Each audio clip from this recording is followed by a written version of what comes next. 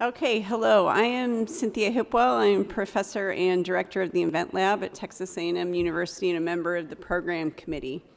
It's my pleasure to introduce Dr. John Anderson, who's going to be speaking about the relevance of NAE to innovation. In his role at NAE, Dr. Anderson in addition to his role at NAE, Dr. Anderson is currently a distinguished professor of chemical engineering at Illinois Tech's Armour College of Engineering, a fellow of the American Academy of Arts and Sciences and the American Association for the Advancement of Science. He was a presidential appointment to the National Science Board in 2014 for a 6-year term and has received numerous awards, including the Andreas Akrivos Professional Progress Award from the American Institute of Chemical Engineers and the National Engineering Award from the American Association of Engineering Societies. At the National Academy of Engineering, Dr. Anderson will continue to focus on helping to bring more women and underrepresented minorities into the engineering field with initiatives such as the Grand Challenges Scholars Program, Engineer Girl, and Frontiers of Engineering. After Dr. Anderson has concluded his presentation, we will have 5 minutes for questions, so you can approach the microphones. Please welcome Dr. John Anderson.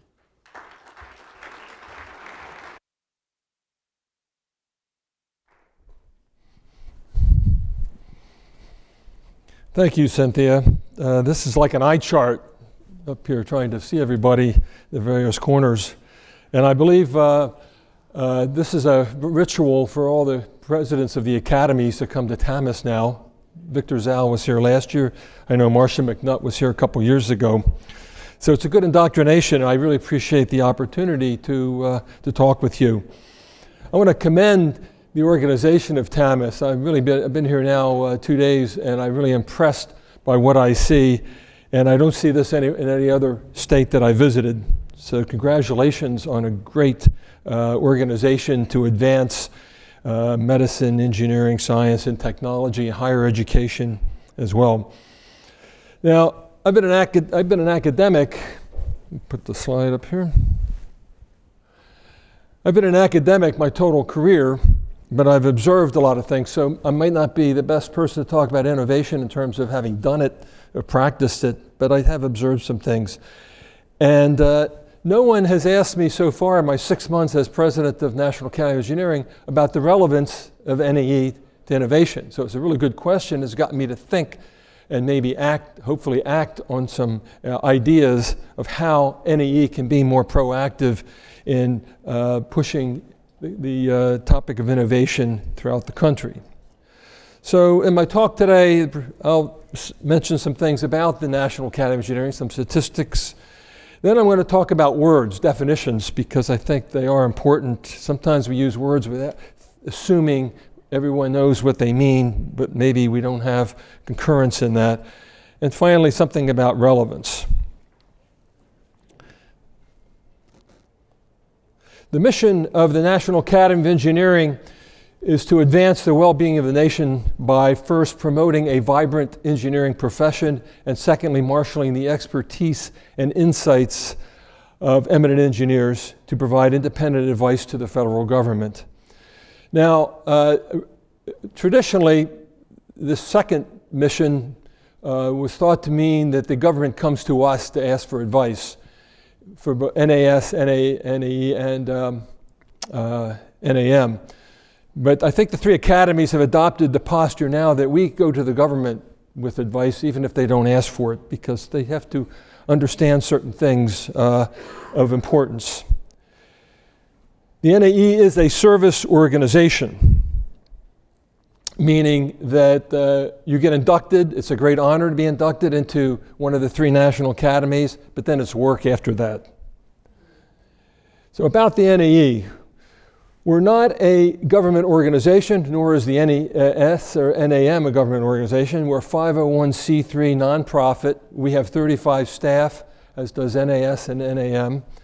We have 2,300 members, all U.S. citizens, 270 international members. The first woman was elected in 1965. The first class was in 1964. Lillian Gilbreth was elected in '65. She is one of the founders of the field of industrial engineering. And she's famous because two of her children, she had 12 children, and two of them wrote the book Cheaper by the Dozen. In fact, it said that Lillian Gilbreth, her husband died, unfortunately, when he was young, so she had to raise 12 kids and have an outstanding career as a single mom. But she used to do experiments in the house using time management and so on, and is just a fantastic person. And the NAE has a lecture series called the Gilbreth Lecture Series, where the speakers attend a meeting in February to present some results. The second woman was elected in 1973.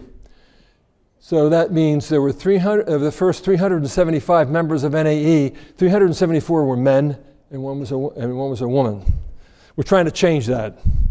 And so in the last 4 years, election years, 25% of our members have been women. Same thing on underrepresented minorities. The first minority was elected in 1977, and now in the last 3 years, 7% of our membership has been minority.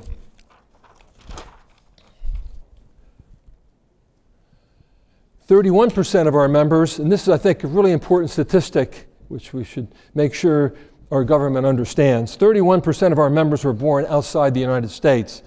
For NAS is 26%. I'm not sure about NAM. So clearly immigration has been very, very good to science, engineering, and technology. 58% of the active members, I say active, of the members, participated in an NAE or NRC activity in 2018, which is quite good for a volunteer organization, and one of our goals is to up that number to 2/3 if we can. 50% of our members are elected each year have to have had business experience. And this makes us a little different than the other two academies. In fact, the NAE was formed in 1964 under the charter of the NAS so that more business people would get in to the academies and serve on NRC committees. So there's a purpose in doing this. And in fact, in the first class, 1964, 25 members were inducted, 1964, and 60% of those were from the business community. Our challenge in the National Academy of Engineering and elsewhere, I think, is to engage the business community. As you see here, you have a partnership with business and academe, and we really need to work harder on that at the National Academy of Engineering. Now, the National Research Council is the operating arm, really, for all three academies. While each academy has a staff of only about 35 or 40 individuals, permanent staff, the National Research Council has a permanent staff of almost 1,100 individuals, mostly people with advanced degrees, by the way. And they do about $300 million of work per year, about 80% of which is funded by the federal government. The presidents of the three academies are chairs. Marcia McNutt is the chair, and I and Victor are the vice chairs of the National Research Council.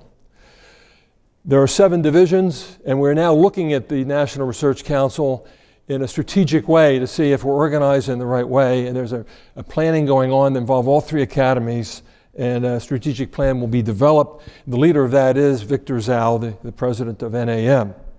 As I said, 80% of our funding comes from the U.S. government. There's also a transformational study going on in the National Research Council to make more efficient the processes that occur there. For instance, reducing time to publication of a consent report. There are two major. The NRC operates with these 7 divisions and many boards under each division, sort of like an autonomous body. We oversee it, but a lot of academy members serve on these panels. But 2 major focus areas are emerging over the past year, less than a year, that the 3 presidents have decided on. One is addressing issues of climate change, what we're going to do about it, how we adapt to it, how we mitigate it, lessen its extrapolation. And the second one is health systems, looking at science, engineering, and medicine together and how we can all work together. You heard an excellent talk before me about health systems and prevention, the idea of prevention. So these are two major areas. You'll hear more about those in the future. Now let me talk about names, words. You know, 4 years ago I gave a talk at Arizona State University, and I asked the NAE, what's the definition of engineering? And I couldn't get an answer. And it's kind of odd since we're the National Academy of Engineering.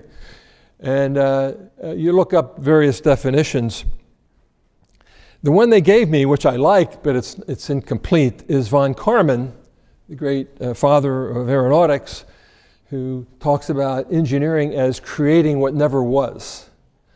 I don't think this is a sufficient definition because if you dig a ditch, you created something that wasn't. So you have to go a little bit further than that. Another one that I found that I really dislike is that, because it's only a partial definition, is a systematic practice of design to achieve solutions to human problems. It doesn't talk about identifying problems. It doesn't talk about creativity. We use now things we didn't think we needed before. So creativity is really important. We call that, and innovation is really important. So I don't like this one. Even though NASEM, by the way, is the new name for NRC, if you haven't seen that before. National Academies of Science, Engineering, and Medicine. So we dug this one up, and we're gonna try to bury it as soon as possible. Now, a third one, in the Bridge is a periodical, comes out quarterly from the National Academy of Engineering, and we started a president's column. So my first column was, what is engineering? What's the definition? And one we've suggested is this one, but it's a path along to get to the final result. So if you have ideas, and I've actually gotten some people to write in so far about their ideas of what is engineering and how we define engineering. I'm trying to encourage Marcia McNutt and Victor Zal to do the same for their fields, but they've been a little reluctant so far. Now, what is innovation? This is even a more difficult question. I've found 100 definitions of innovation. I know what it's not. It's more than just a good idea, right? And I think in academic environments, people who talk about innovation think it's just an idea. You have a good idea, that's innovation, but it has to be adopted, it has to change. It's more than solving a problem, it's also identifying a problem. It's more than just making money, although money is a parameter that could indicate the value of the innovation. It has to affect the way, it does affect the way we communicate, work, play, think, and our health as well. And it spurs R&D. So these are the ideas of what is innovation, and I'm not going to go further and even try to define it as such. Now, innovation, of course, has been a topic of many studies, especially in economics, oddly enough. And there's an economist named A.O. Hirschman, and a wonderful article in the New Yorker by Malcolm Gladwell about Hirschman. And this is a great quote, that creativity always comes as a surprise to us, therefore we can never count on it. And we do not believe in it until it has happened. Hence, the only way in which we can bring our creative resources fully into play is by misjudging or underestimating the nature of the task and not acknowledging what creativity it will take to get there. And he gives some examples of projects that would have never been started if people knew the obstacles. But once they got to them, some creativity overcame those obstacles. I thought this is just an excellent idea, sort of a capsule sample of the importance of innovation, that allows us to get by and to actually improve a situation, even when we thought it was going to be easy and we run into an obstacle, it's difficult, but creativity comes to play. So a question is, how is NAE relevant? And this is the primary topic of the talk. And people look at various measures of innovation, and I've just jotted down some ideas about how NAE can be relevant. One is we can get out of Washington and talk more to people around the country, which we're trying to do. We can highlight and recognize engineering accomplishments that involved innovative, and not just engineering, science and medicine. I'm speaking as the president of the National Academy of Engineering. And NSF, the engineering directorate of NSF, would like to do a study on major innovations that have been basically funded by the engineering directorate, and we will be partnering with them to do that. They talk about trace important patents and startups from startups to financial support. And the NSF has actually started, National Science Foundation has started a project to look at important patents that derive from basic research, trying to trace them back to studies that were funded by the National Science Foundation. It'd be interesting to expand that to the Department of Energy and other places to see what the trail was to get to a particular innovation.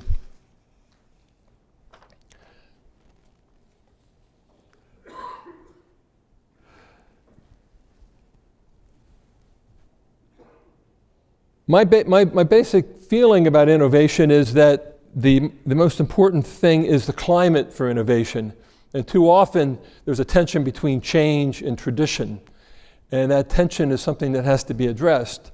As a university president and as a dean of engineering, I had to address that almost on a daily basis of how we were going to move ahead but keep certain traditions. All right? Industry is a little bit better about dumping old traditions and moving on to change. But the climate has to be there, and people have to be willing to change. There's an old saying about change is good, you go first. And a lot of people like to adopt that. But I actually think you should, that change is good, I go first. That would be a much better situation. Now, I was thinking about National Academy of Engineering and what we do that is relevant to promoting innovation. We don't innovate in the academies. We empower, we convene people, but we don't innovate. But how can we promote the concept and the practice of innovation, be very supportive of it, in other words? And I've listed 4 things here on my next slide. These are programs we have at the NAE to promote innovation. The first is the Frontiers of Engineering. I think just a fantastic program. And by the way, the Protege program you have here is somewhat related to this and actually could maybe expand a bit to be a Texas Frontiers of Engineering and Science, let's say. The Frontiers of Engineering was established in 1995 as a parallel organization to the Frontiers of Science, which still exists from the NAS. And we seek industrial support for this. Now, this is a group of people, you're looking here at the United States Frontiers of Engineering 2019 conference at the Boeing Dreamliner factory in South Carolina. It's an impressive facility, by the way. That's a Dreamliner in the back. They can fit 8 of these things in their manufacturing facility. Think how big they are. So it's a huge manufacturing facility. And of course, they have even a bigger one in Everett, Washington. The U.S. Frontier of Engineering program brings together 60 young being defined as 45 years or younger, people from industry and academia and government labs to talk about cutting edge work, frontier work, and they are really, I've been to 3 of these in the last year, and they do really address new things. It's inspiring to be there. About 40% of the participants here are women, and a great number are also underrepresented minorities. So it helps us in our diversification of the academy. Now, we also have 5 other Frontiers of Engineering programs with other countries. You can see what they are here with Germany and Japan, India, China, and the European Union. I was just at the European Union FOE in Stockholm. And in these conferences, there are 60 participants, but 30 come from overseas and 30 come from the United States. These are wonderful organizations, but I think a lot of innovation will come from these kinds of things, and I think we should, the National Academy should promote these a bit more than we do. By the way, the people are chosen from nominations from persons like yourself, Academy members. So about 1 in 5 is selected. So it's an honor to be selected as a participant in a Frontier of Engineering activity. So I'm encouraging you to nominate people, and especially some of the people we saw today in the Protégé program. In fact, 120 of the current members of the National Academy of Engineering participated in the Frontiers of Engineering. The first one, as I said, was held in 1995, and one of its speakers was Francis Arnold, who won the Nobel Prize this past year. And we also have the Global Grand Challenges for Engineering, and I think that a lot of innovation comes from this. I don't think we've leveraged this as much as we can. But if you look at this, I'd say about 4 or 5 of these relate to climate change, 4 or 5 relate to health biomedical systems. And I think we need to leverage these things and in ways that we can encourage cooperation between industry and academia. The Grand Challenges Scholars Program has emanated from this as well. And I know some schools in Texas are involved in that. Now, one of the more interesting things about this challenge is someone picked this up, a former employee at the, well, I'm sorry, I had to switch slides. This is the Grand Challenges Scholars Program. It was initiated in 2009. There are currently 80 certificate programs and another 60 schools that do something in this area.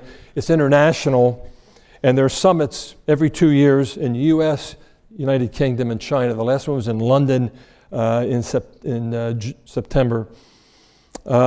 What's interesting about these international ones is we get international teams of students, and it's really wonderful to see them get together and work on a project and look on a design project or something at the conference itself.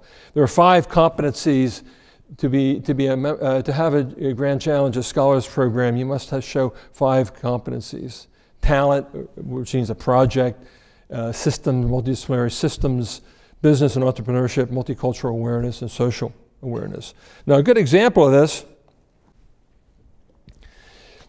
came from a person named Schumacher, who used to work at JPL, and he's built a carbon-free farm. He retired from JPL, was an engineer, and everything in this farm is made from solar power, including ammonia, which he uses the Haber-Bosch process on a small scale in there to combine nitrogen and hydrogen to make ammonia, which he uses for fertilizer and for fuel in his tractor, along with electrolysis of water to make hydrogen that he drives his tractor with. So this is really an interesting article. If you have a chance to get an IEEE spectrum, what this person has done, and I think it's an example of innovation being driven by some ideas of, in this case, worry about climate change. Systems is another way we can look at it, and there's a focus on systems at the National Academy of Engineering, climate being one, health and well-being, and so on. You can read this list. And education as well, innovation in the way we educate, and we're trying to support universities that are doing this. Another way of being relevant to innovation is through Engineer Girl. This is a website developed some 20 years ago to attract girls 6th to 8th grade into STEM fields, especially engineering. And now we're pushing it to 6th grade to 12th grade in here. And all these projects require philanthropy, and we've been lucky to get support for Engineer Girl. It's a wonderful website, and I encourage you to look at it. All right. Now, I have some final thoughts here about innovation and quotes. I like quotes. And the first one is, if you're comfortable, you're not going fast enough. Anybody know who that said that? You can hear it. Mario Andretti.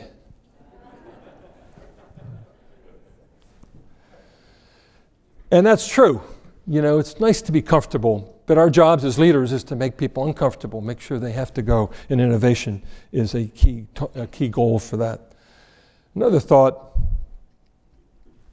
and this came up today in a previous talk about fracking and whatever, that you had to take the first step.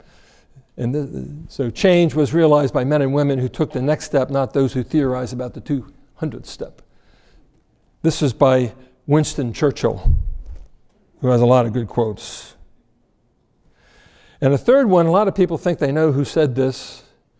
Not everything that can be counted counts, and not everything that counts can be counted.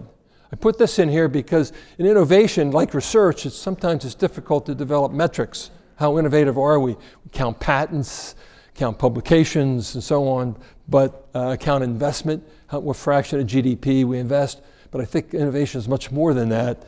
And a lot of people think Albert Einstein said this, but apparently he didn't. The man this is attributed to that I could find is William Bruce Cameron, who was a sociologist in 1963. This was his quote. So in my final thoughts, I'll mention that we do have an organization that tries to bring together university, industry, collaboration and research, and it's called GWIR, Government University Industry Research Roundtable. And I think some schools here are members of GWIR. It meets a couple times a year in the National Academies building, and people sharing ideas and looking at topics, doing much what you're doing here. It's kind of like TAMEST in a sense there. One comment I'd make, and it came up in an earlier talk, is unintended consequences. We do have to be a little bit careful about unintended consequences. You can't always foresee things. When we replaced ammonia in refrigerators by Freon, CFC, we thought we were doing a good thing because it was healthier for humans, and then we find out that the CFCs create the ozone hole. So there are consequences out that are hard to say, but we should always ask ourselves as engineers, this is part of the ethics of engineering and science as well, and medicine, can we foresee any unintended consequences? And second point is, today, and a question came up about MD Anderson about openness of research and research being, say, stolen or moved or whatever overseas, and how can we keep an open research collaborative environment which leads to better innovation and still protect, to some extent, what we have in this country, the taxpayers' investment in our research. There. And this is going on. It's a lot of discussions at the Department of Defense, the FBI, the three national academies are very involved in this, the National Science Board, and so on. So we don't want to hurt innovation, but we do have to protect some of our own taxpayer invested intellectual property. And finally, we need to respect the culture of change.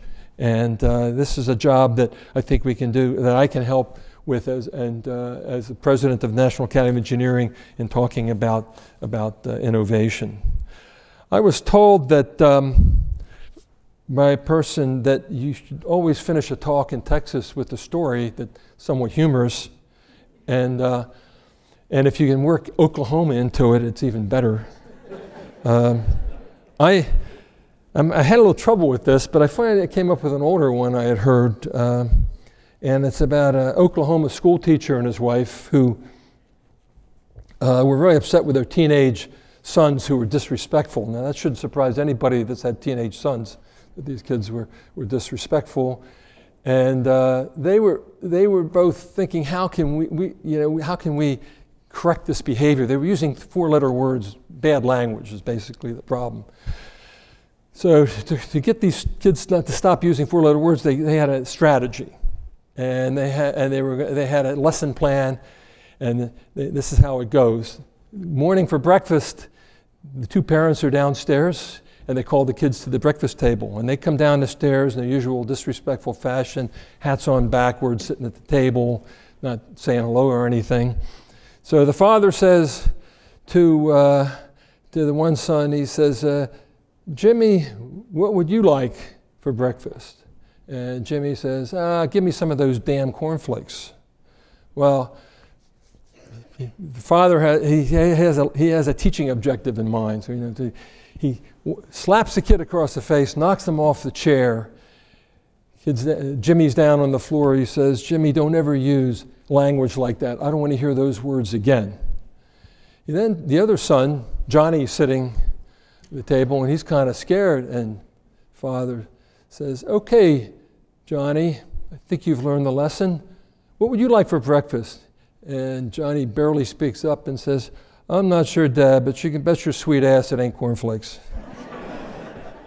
So be careful when you've got teaching objectives and you have goals. Make sure you know what you're doing. Thank you very much.